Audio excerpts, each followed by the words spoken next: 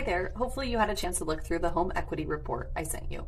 I wanted to take you through a couple of things I've been getting questions on. First of all, this information is all public record.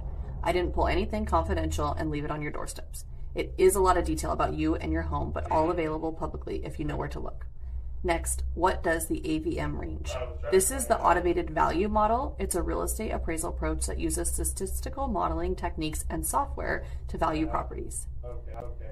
The final question I'd like to address is this. Why did I send this to you? I believe that knowledge is power and that when you have more information, you can make better decisions for yourself.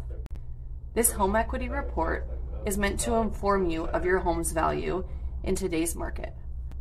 Whether that means it's a good time for you to sell, refinance, or hold on to your property is all subject to you and your ultimate home ownership goals.